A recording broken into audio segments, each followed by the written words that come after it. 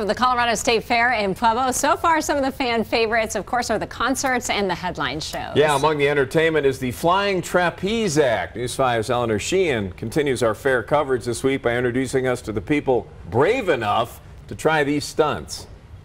The Flying Trapeze Act is underway here at the State Fair. This is the Flying Pages. Now, the Page family both produces and performs in this show. Now, take a look. That is Anthony Page up there right now. And I was able to speak with him to see what it's like growing up in the trapeze family. This is what I really wanted to dedicate my life to and push myself to be the best I could be with it. Trapeze has always been a part of Anthony Page's life. It's an everyday thing for us. And it runs in the family.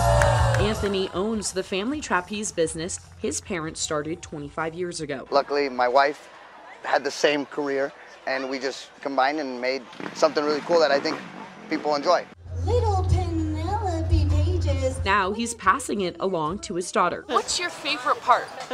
Making people happy, seeing the smiles on their face. Penelope Pages is just 8 years old. She is a hula hooping act and helps co-announce the show.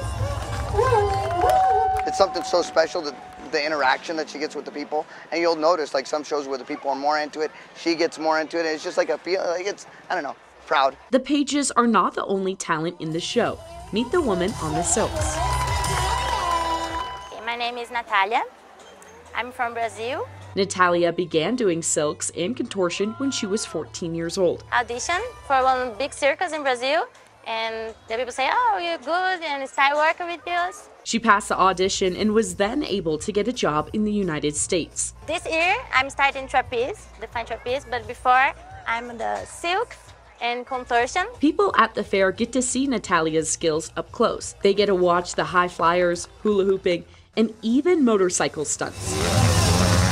But Natalia's favorite act is... I like so much the trapeze because you fly is different. She says it's the best part of her day. Maybe one day I wake up a little bit don't happy or something, and after the act, I feel so good, and I love this. Natalia loves doing trapeze and silks, and people here in the audience are loving watching her do it. As for the Pages, they hope to come back next year. They say the fan enthusiasm has been their favorite part of the State Fair. Reporting in Pueblo, Eleanor Sheehan, News 5.